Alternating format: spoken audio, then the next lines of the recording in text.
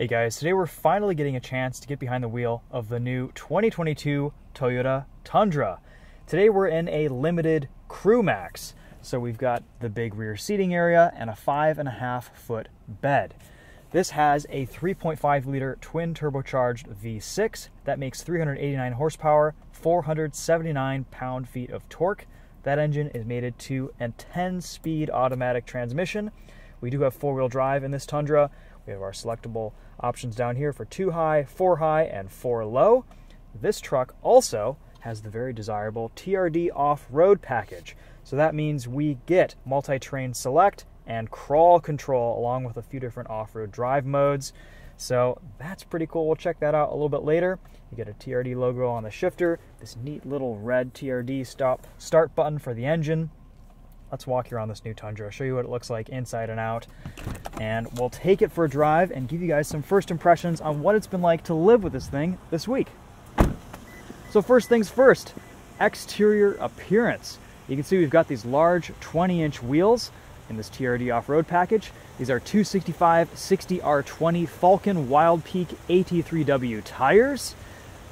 AT3WA. So this is kind of a more highway-oriented all-terrain tire, but still not too bad. About 32.5 inches in diameter. I've seen some of these new Tundras on big 35 or 37-inch tires, and they look fantastic. As it sits, these wheels look a little bit small on this stock truck. As we come around to the front end, we've got this massive and slightly controversial front grille. This has the TRD grille, so it's blacked out in the center, and we have this kind of silver surround. On the TRD Off-Road Pack Tundra, that is painted, and I think, in my opinion, it looks a lot better than this spec here. So, I don't know, beauty's in the eye of the beholder. I'm personally not a huge fan of the front end of this truck. I think it's a little bit too ostentatious, a little bit too over the top. The rest of it, though, looks pretty good. You can see we've got some rock rails on the side here, frame mounted, only about a $600 option for these, pretty good value. Coming around to the back, actually, this is one of my favorite angles of this new Tundra. Kind of looks like a Baja truck, especially with the taillights, that little, almost like lip to the rear of the tailgate. Looks pretty sharp. We've got our trailer hitch down here. This can tow a little over 11,000 pounds, 11,120 pounds in this spec. Let's take a look in the bed. Payload capacity is about 1,800 pounds, a little bit over. We have this plastic bed protector, a little bit of a bed carpet down here. Over to the right here, we've got our plug outlet, 120 volts, 400 watts. You can see we've also got a couple of bed lights in the back and a few tie-down hooks. Toyota keeps it simple with the bed in this Tundra, like they always have. No gimmicky, silly looking tailgates that do all sorts of different origami shapes. Just a standard tailgate, that's okay. We've got a little step down here that comes out, gives you easy access into the bed. 1, 2, you're done. Kick that back up into there. There's your exhaust tip, pretty big diameter too, that looks nice. Let's take a look in the back seat, see what we look like in this CrewMax cab. So compared to some other options in this class from the domestic market manufacturers, this is actually not as big of a back seat space, and compared to the previous generation Tundra, it's shrunk a little bit too. I still think it's absolutely massive back here. There's tons of legroom, maybe side to side, not as much space, but you even get some storage underneath the seat bottoms to put stuff, so that's useful. See, we've got our Toyota first aid kit down there, a couple other lockable accessories, stuff like that. We have a nice grab handle to get into the cab. Tons of legroom and space for me to stretch out in the back of this Tundra. I'm a very happy camper back here. Little armrest, some cup holders right here, a nice grippy surface to put your phone or keys, a couple of USB ports, and another 120 volt 400 watt plug outlet.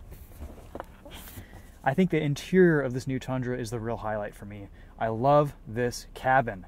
It's attractively styled, the steering wheel looks great, feels really nice in hand, and we've got this massive 14-inch touchscreen that's standard on limited and higher trims. There's a lot to go over on the front. We'll talk about that in a minute. Let's hop out and show you under the hood in the engine bay of this 3.5 liter V6.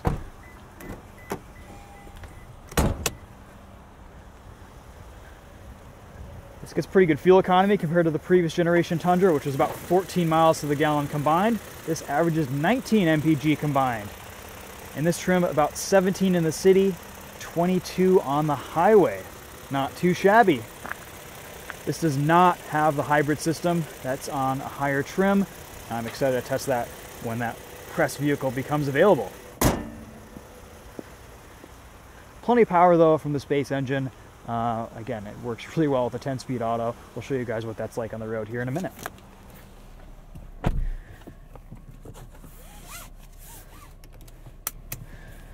All right, so let's talk touchscreen. This thing is absolutely huge, 14 inches. Really the only thing I don't like about it is that it's kind of missing a home button. To get back to the Toyota native app, you pretty much just have to go into CarPlay and hit the Toyota icon in the screen. Hopefully you guys can see this reasonably well. We're getting a little bit of reflection here. This is a high gloss touchscreen. I do kind of wish Toyota would make some of their touchscreens a matte finish so they don't have as much of a reflective property to them, but still, again, just a minor complaint. The screen itself does a beautiful job with responsiveness. It's very simply laid out. It's very easy to use. Really, there isn't a whole lot to do in here besides Apple CarPlay and Android Auto. Both of those are wireless because you have so many physical controls and buttons. Ergonomically, this truck is beautifully laid out. All of your climate controls are physical controls right here. You can easily adjust fan speed, auto climate, cooled and heated seats. We have a heated steering wheel over to the left here, which you can leave on, and that way it turns on automatically when you turn on the car. Next, easy gauge display brightness adjustment down here, physical controls on the steering wheel.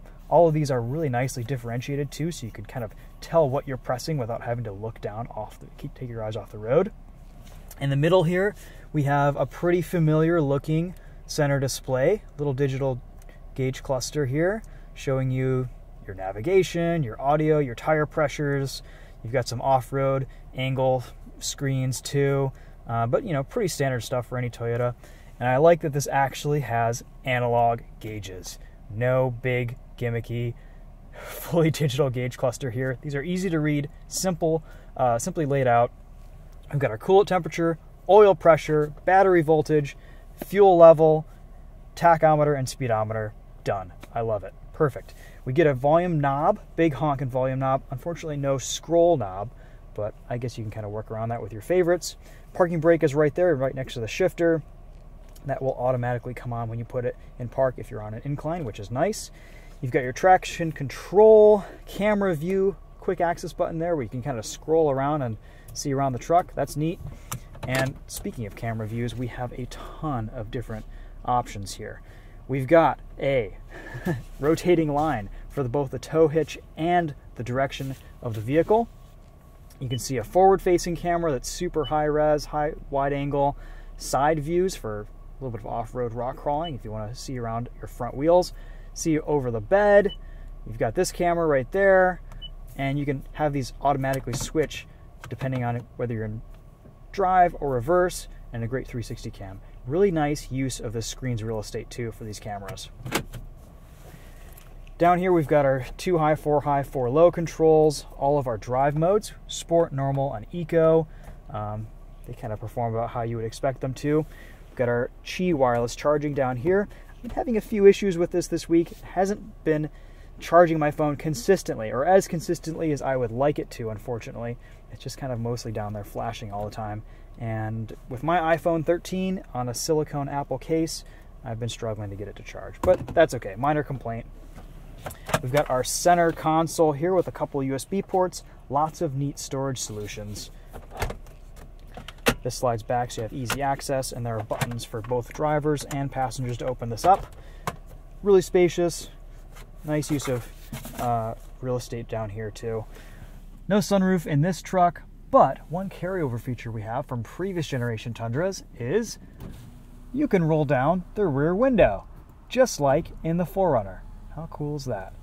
Also makes for a nice quick way to clean off that rear window. Very useful if you're putting items in the truck bed that are a little bit longer and you can run them into the cab. You know, lots of versatility, a lot of options you can do with that roll down rear window. Pretty cool. Otherwise, I think that pretty much covers this interior. Got a place to put your sunglasses up here. Nice sliding visors.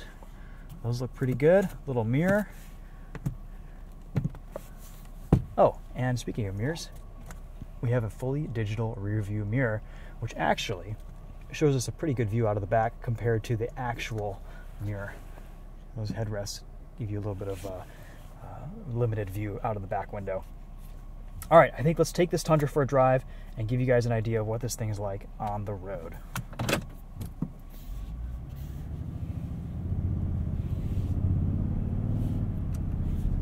Roads may be icy, drive with care. It looks like we're getting a little bit of snow starting here, so hopefully it won't get too bad. All right, so starting off in this Tundra, this 10-speed auto is super smooth. Very close ratio gearing, so it's going to be doing a lot of shifting, but the torque from this 3.5 liter is really well mated to this 10-speed automatic. I like the way this transmission and engine combo drive a lot. Do I miss the V8? Yes. As an enthusiast, that 5.7 liter V8 sounded fantastic. It had awesome performance. That was just a great engine.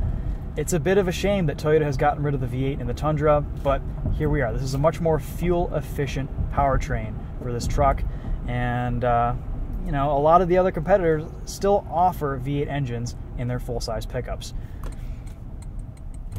All of that said, I think Toyota has done a really nice job tuning this powertrain.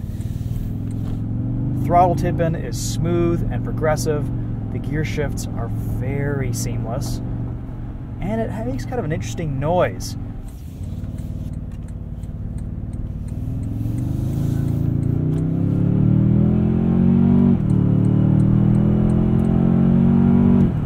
See what I mean? An interesting sound. Into sport mode there.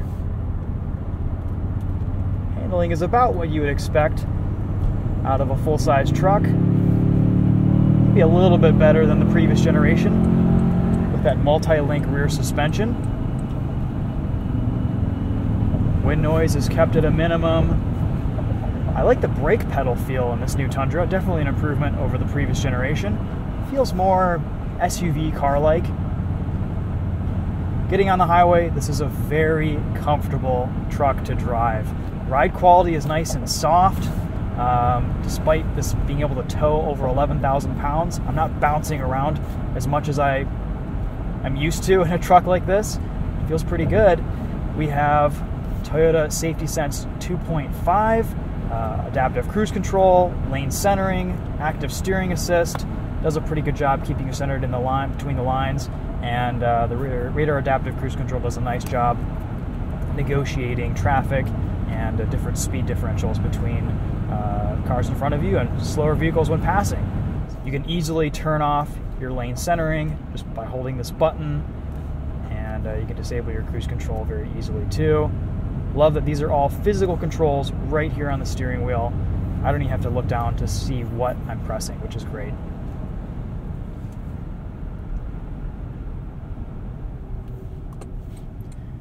I have pretty good visibility all around me too. I like these big mirrors. I like the digital rear view mirror.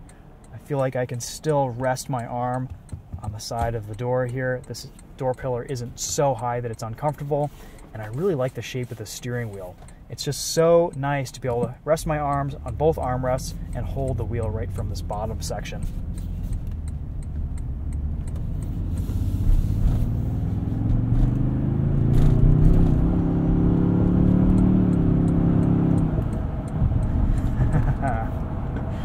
This is a torquey engine. You can hear we've got a few rattles from this interior. Fortunately, this whole centerpiece has been rattling around quite a bit this week. It seems to reduce slightly after the cabin has warmed up, but you know, it's been 20 degrees, 19 degrees during the day. All sorts of rattles tend to crop up in vehicles when it gets cold out.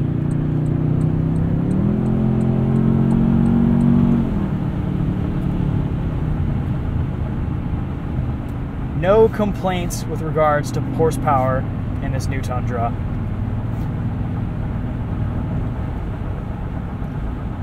A little bit of wind noise when you get up to speed, but overall, this truck drives really well. It's easy to live with, it's easy to drive and place on the road. It is massive, but I've gotten used to it pretty quickly and pretty easily this week.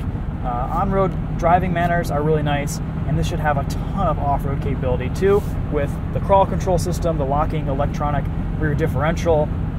The shocks on this are a little bit on the softer side too, which I appreciate. For off-road driving, this should be a really nice truck to live with. I like the driving position too, tons of adjustability with this tilting and telescoping steering wheel. These seats seem very comfortable as well. Heated and cooled in this limited trim. Oh, and by the way, this starts at around $52,000 MSRP for the limited, as tested with all the options. I'll include everything in the description, about 60 grand. So definitely not cheap, but the Tundra has always been a little bit on the pricier side. I think Toyota loyalists will appreciate the reliability and simplicity from this truck.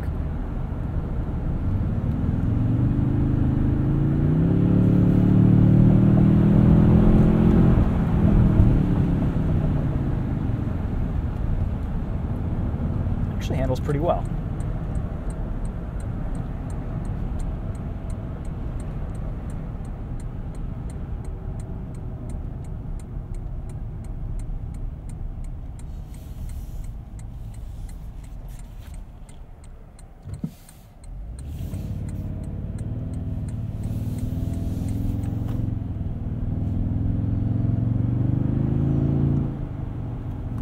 This is probably all ice in here, but let's just humor ourselves really quickly and see how this handles off-road.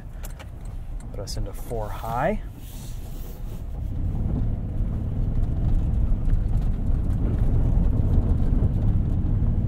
Pretty good, pretty comfy. Nice.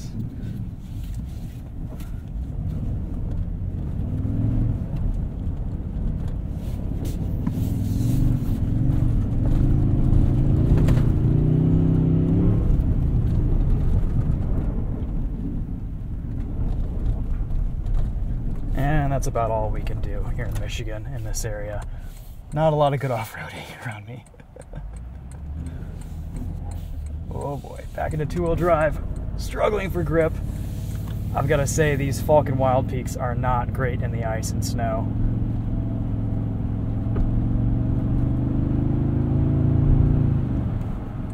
What else? We have a JBL sound system in this Tundra. About a $500 upgrade. Not sure it's entirely worth it. It's pretty bass heavy, but otherwise it sounds okay. Let's do a quick sound system test.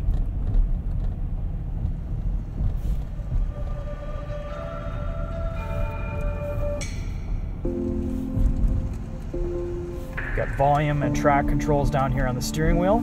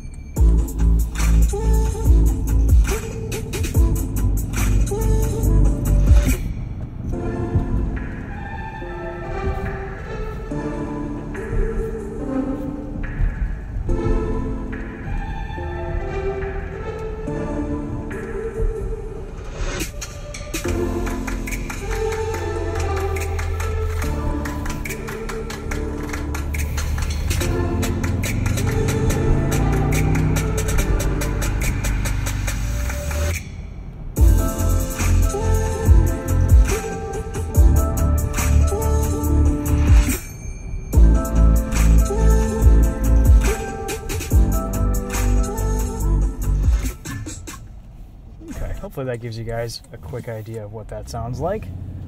Not too bad.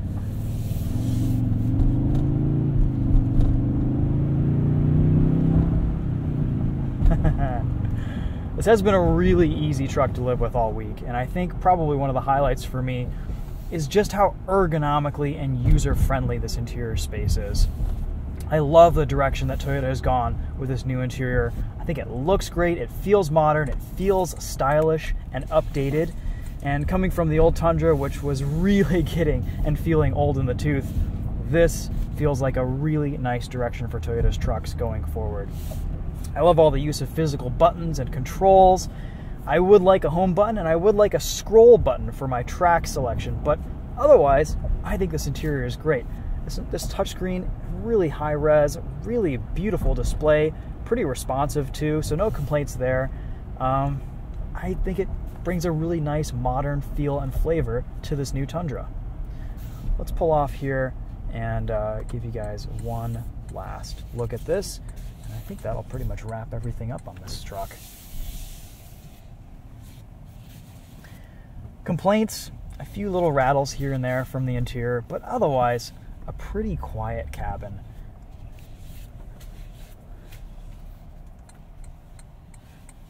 For the most part, I think this is a solid option in the full-size truck market. If you want something different from the domestics or you're a Toyota loyalist, this new Tundra does deliver. You can modify these things, you can throw some bigger tires on them, throw a lift kit. Toyota's going to have some pretty good aftermarket options for this truck too, and of course the aftermarket is going to be endless from other companies. So I think you can really kind of make these trucks what you want them to be. Super useful, very capable. As far as numbers go, maybe not as good value or as capable as some of the competition, but in the grand scheme of things, if you want a Toyota Tundra, you kind of know you want a Toyota Tundra. And this is a very nice new truck from Toyota. I think they've done a very good job putting this all together. There's some things that I really like about this, and really not a whole lot of cons. It's been great to live with and drive this week. Alright guys, that's going to be it for this one. Thanks for watching. Let me know if you have any questions in the comments. We'll see you guys in the next video. I think that'll wrap up our coverage on the Toyota Tundra until we get the more powerful hybrid version later this year. Here's the key fob, pretty basic. Got a button to lock, unlock, and lower the tailgate.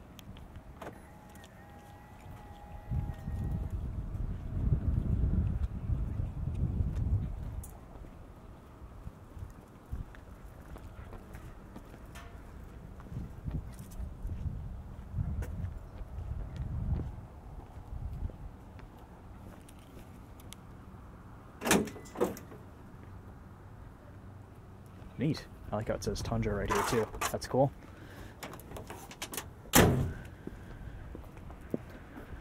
Alright guys, thanks again for watching. We'll see you later.